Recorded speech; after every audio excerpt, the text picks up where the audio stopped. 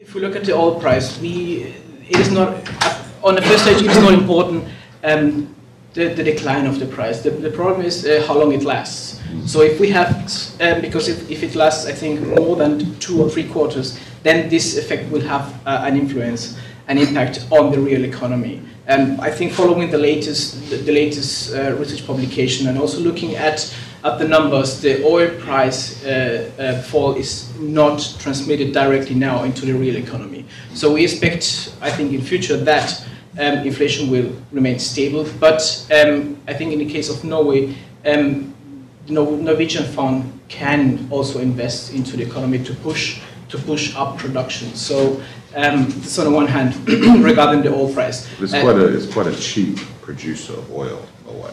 So I mean, it's producing oil at $20–25 a barrel, so it's still in surplus territory. And the other thing, of course, is so much of its economy is linked to oil that it's almost a dollar-based economy. So in terms of what happens there, it's quite different. We're a value-add manager, so our perspective may well be different from those who invest more into the core segment. But we actually see opportunity in the fact that sort of the oil price came down. That means we see risk premium increasing for what we do. So whereas 12 months ago we said Norway will not be a target market for us, whereas now I think we see opportunities opening up, and I think for us Norway is a very interesting market to continue to invest in. So from that point of view, you've kind of changed. So your view now on Finland and on Norway are that those two areas specifically have more opportunity for higher returns. Yeah, I mean Norway has certainly come up from way up there on the scale for us.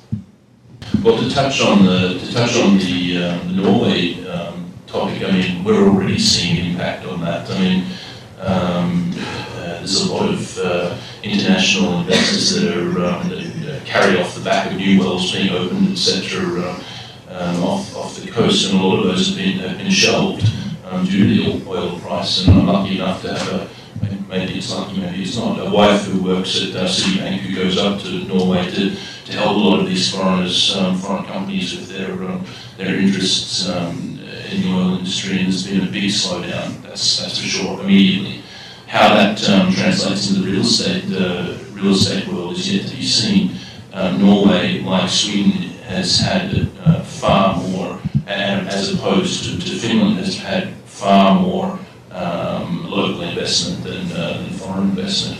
So I would agree with what Anders is saying. Any opportunity such as this, or any blip that comes about, whether it's oil price or currencies, or the Russians next door to Finland, anything like this creates an opportunity. And I was talking to some gentlemen here in a room this morning over breakfast who are looking to achieve 17% returns. You're not going to get that on core investments in Stockholm, Oslo, or Helsinki or Copenhagen for that matter. So these types of opportunities in the interest of Genesta, etc., in these markets makes a lot of sense to me.